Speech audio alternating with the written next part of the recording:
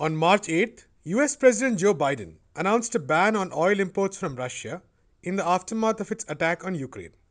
The move was announced amid speculation regarding whether he would actually go ahead with it, considering that supplies from Russia comprise about 8% of US liquid fuel imports. What were the considerations before Biden as he made the decision, and what impact is it likely to have? Eugene Puryear of BreakThrough News explains.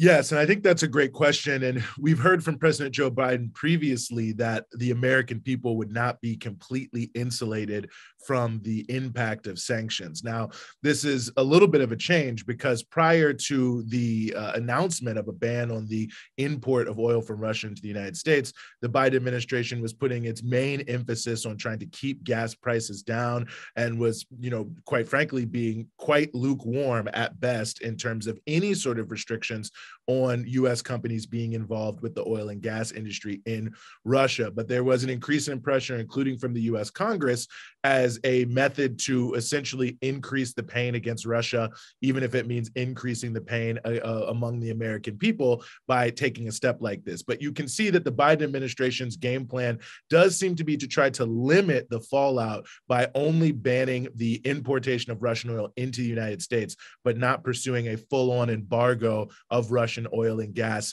internationally all around the world and try to enforce that, which was, in many ways sort of the nuclear scenario and something that has been called for by many in Congress. But obviously, it seems the Biden administration is ultimately being slightly pushed by events here. I think that their main goal is to try to find some way to not have a heavy impact on gas prices and inflation here. I think that's obviously what's behind the sort of tentative discussions that are happening with Venezuela and the United States, and also what seems to be a real shift by the United States in terms of pushing aggressively for an Iran deal to try to do whatever they can to get more oil and gas onto the market to keep prices down. But I mean, there is an element of this, it does seem like the Biden administration is sort of flailing here amidst a range of different pressures and against an extreme tide here in the United States to be quote unquote tough on Russia, and has had to backtrack from its previous statements on this, and ultimately now is going to be reaping the I guess I can't call it benefits, be reaping the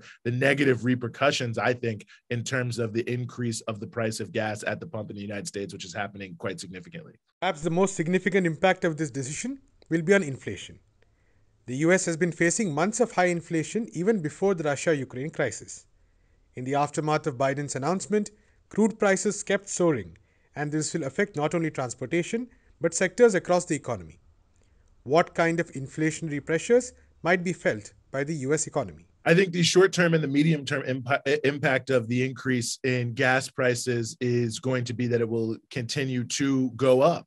I think that what we're going to see, I mean, it's frequently said, well, it's only 7-8% of the oil coming to the United States is coming from Russia, which, yes, in the big scheme of things is relatively small, but to just, immediately lose almost 10% of the oil, then that will have a big impact on the market. We've already seen it in California. You've got certain types of gas already at $6 a gallon. The statewide average in California, which is a state where almost everyone drives, is $5 a gallon. The national average is over $4 a gallon. In fact, earlier this week, it actually exceeded the previous record high for a national gas average from 2008. So we are actually in relatively uncharted territory here in terms of gas prices. And of course, it depends on where you get your gas because it's all private companies in the United States.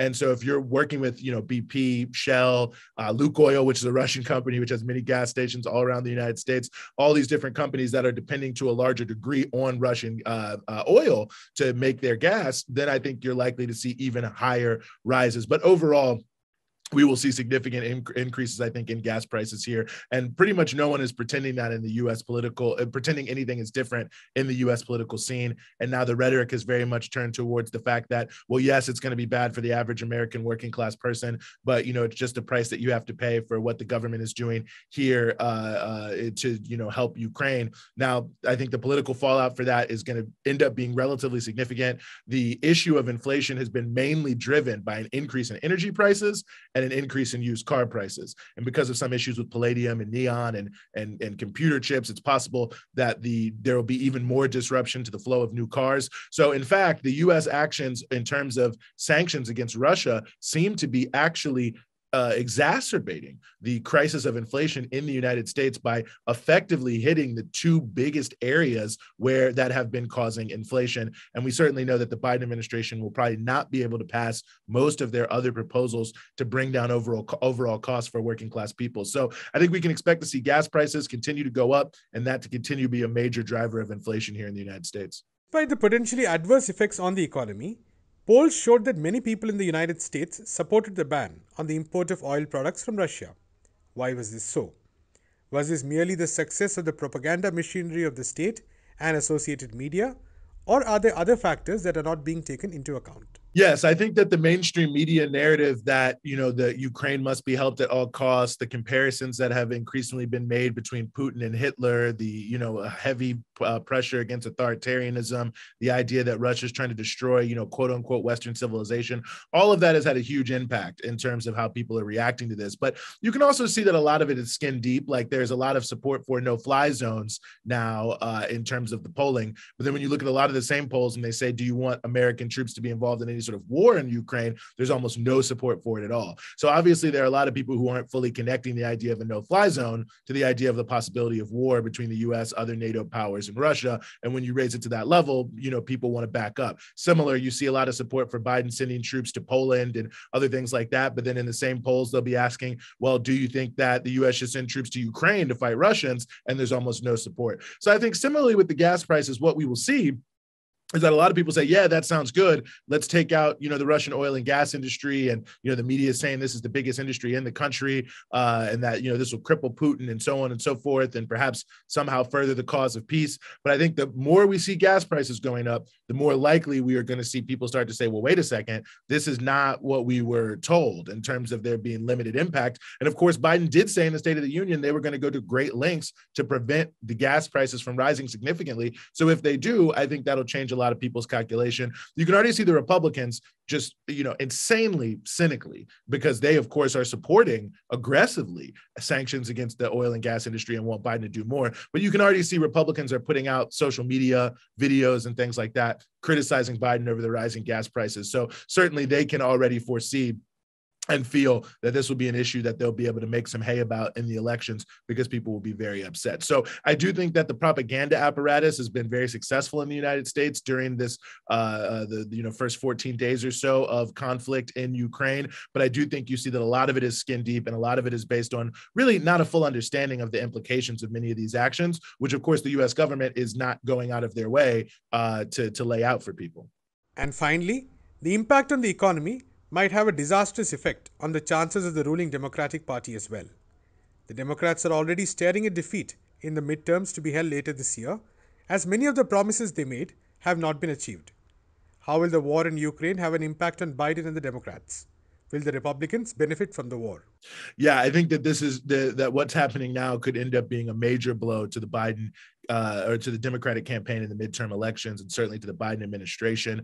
The sort of, as the saying goes in American politics, it's the economy, stupid. If there's a recession, if there's continued inflation, the Democrats will be blamed. I would say in many ways they will be rightfully blamed because they did not take any actions in 2021 to try to avert the rise in inflation in many ways that they could have. And in fact, they allowed a handful of members of their own party to hijack an agenda that was broadly popular amongst Democrats, independents, and Republicans. So certainly they will be blamed. I think the Republicans will certainly very aggressively say that Biden didn't do enough to counter Russia beforehand and ended up in this terrible situation, that he's doing a bad job managing it, and so on and so forth. And even though it'll be hypocritical and cynical, I think they probably will be able to gain some purchase hold with those arguments, because I think people will be looking for someone to blame for why the economy seems to be going south. And certainly I think it'll be very interesting to see, how the Democrats try to respond, because they have been aggressively pursuing these actions against Russia that do have the possibility of tanking the economy. So, it's possible they'll be insulated to some degree by the fact that there is sympathy for Ukraine amongst a number of American voters. But I think by and large, this is a shooting in the foot kind of element. But Republicans, of course, are also implicated. So there is some limit there, and perhaps the bounty they're able to reap on this issue. But, just going rule of thumb, thumb, and elections in America are very sort of predictable in many ways. The rule of thumb would tell you bad economy, midterm election usually goes against the party of the president. Everything's stacking up very heavily against the Democrats, and they don't seem to have anything lined up in terms of the ability to pass legislation that would lead people to believe that they should keep them in there in a majority.